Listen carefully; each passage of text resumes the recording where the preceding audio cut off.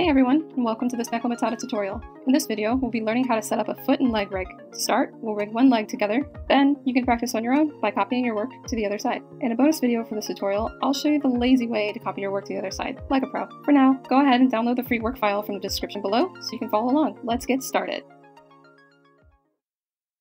The deformation armature is already set up, as you can see. I have simple vertex weights applied to each piece of this character's mesh. And since this video is about rigging techniques, I won't go into detail about setting weights. You can watch my previous videos for more information about adding vertex weights to your mesh.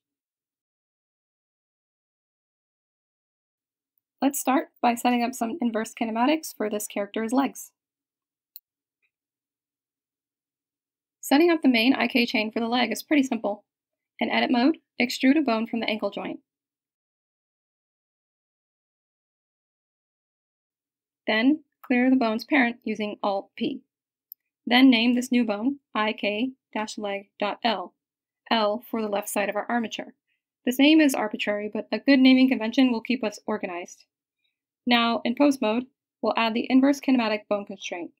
Select the new IK bone, then select the shin bone, the first bone in our chain, and press Shift-I. You can also press Ctrl-Shift-C, then choose the IK option that pops up, but Shift-I is a lot faster. Now let's move the character's waist down to see what happens.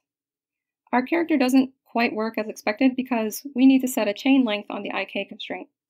Select your shin bone and go to the Bone Constraints tab of the Properties panel. Set the chain length option to 2.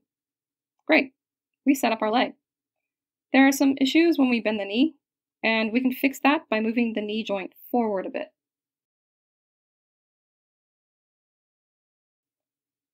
Later, we'll set a pole target to consistently tell the knee where to point. For now, let's move on to rigging the foot.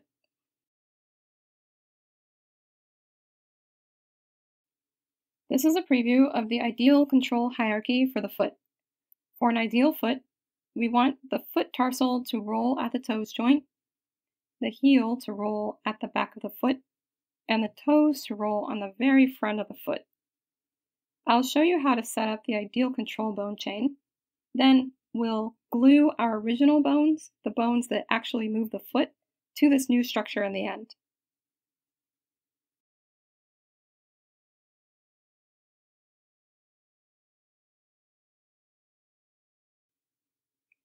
First, in edit mode, I'll duplicate the foot bone and the toes bone, then press M to move them to a different skeleton layer.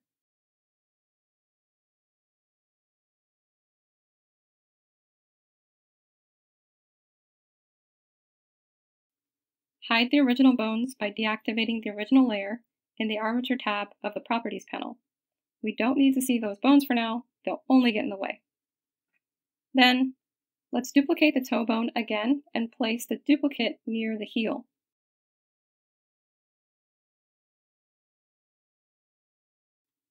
Clear all the parents of these bones with Alt-P, and we'll set them again soon. Name the former foot bone Control-Foot-Roll.L. Name the bone near the toes Control-Toe-Roll.L. And then name the bone near the heel Control-Heel-Roll.L. Now we need the bone pivot or rotation points to be in the correct place. The foot roll bone and the toe roll bones are currently anchored in the wrong direction. The heel roll bone is just fine.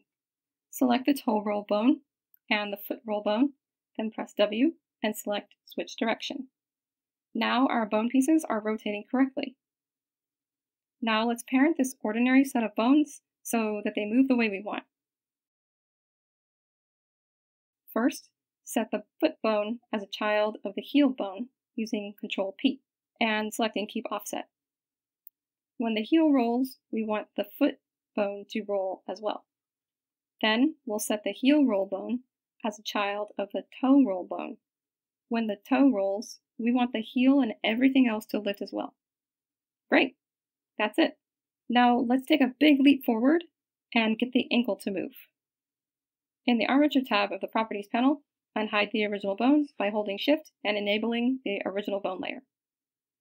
Now make the IK-leg bone a child of our Control-Foot roll bone.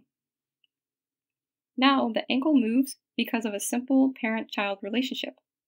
Our foot still doesn't move how we want it to, but you can begin to see how things will work already. We're almost done with our control rig. We just need to add 2 more bones, and these bones will be a sort of glue or IK anchor for our deformation bones to attach to.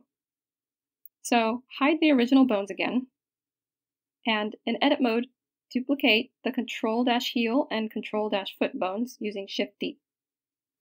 Select the duplicated foot bone and switch its direction with the W key. Name the bone IK-foot.L. Now we'll select the heel bone. Do not flip the direction. Name the bone IK-toe.L. Now scale down both of the new IK bones. Be sure to select the correct bones. Changing your pivot point settings to active element will help with this task. Now make sure that the IK foot bone is a child of the control foot bone and the IK toe bone is a child of the control heel bone. To do this, select the child, then the parent, and press Control P as usual. Now our super simple control structure is complete. Next, let's glue our deformation bones to our control bones. In order to control a bone with another bone, we'll create a single length IK constraint. Think of this single length IK constraint as a kind of glue. Now reveal the entire armature, and in pose mode, select the smaller IK-foot-roll bone, and then the foot bone, and add an IK constraint by pressing Shift-I or Control-Shift-C.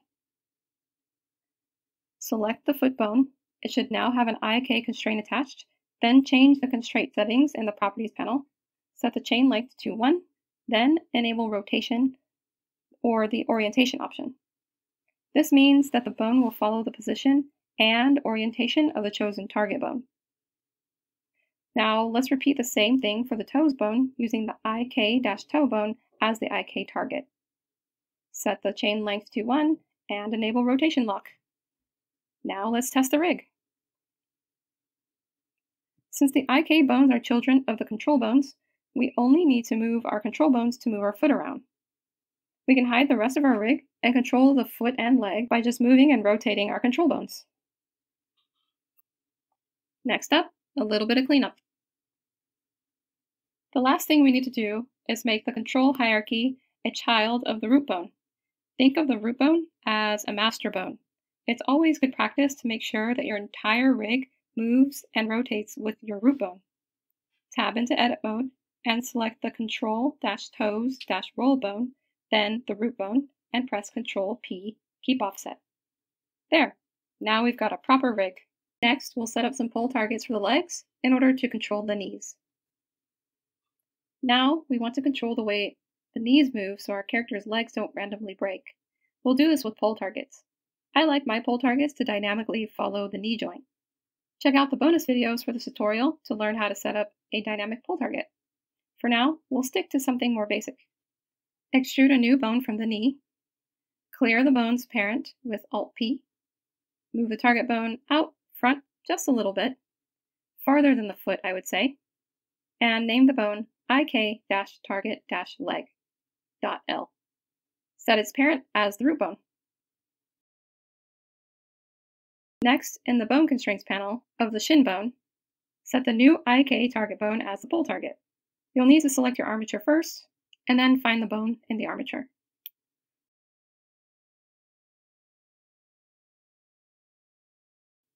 Pull the character's waist down and fiddle with the pull angle.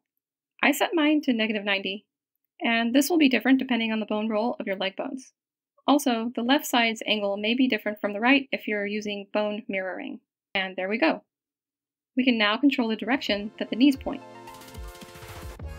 And time to test. Guess what? You can add individual toes to this rig too. I'll show you that process in a pro bonus tutorial for this video. In the meantime, have fun posing your first foot rig. Check out that sweet side roll action. Peace!